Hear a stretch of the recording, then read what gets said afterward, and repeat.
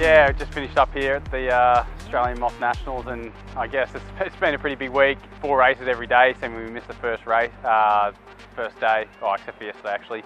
But yeah, so I can imagine everyone's pretty fatigued. I know I am, so I can imagine everyone else is as well.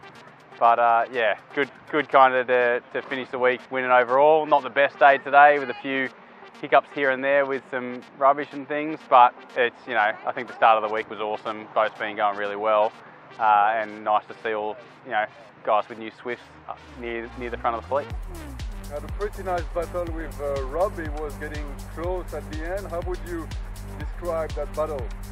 Yeah, it was good. Rob was going pretty well, obviously towards the end of the week especially. But yeah, I guess that's, you know, from his perspective, that's what he needed to do. He needed to go out and win some races, and to his credit, he was. And yeah, so it was good, close racing. And yeah, he definitely had me a little bit today.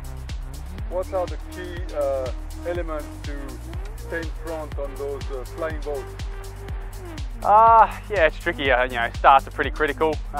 Sitting in gas or anything like that is, you know, massively a big negative. So getting off the start line and then, you know, having good boat speed, and, you know, in any foiling, anything that foils, you know, weed, or in this case weed and jellyfish, bit of rubbish, you know, that's just a race killer. So trying to not get anything like that tangled up, but, you know, that's easier said than done. What's next for you now?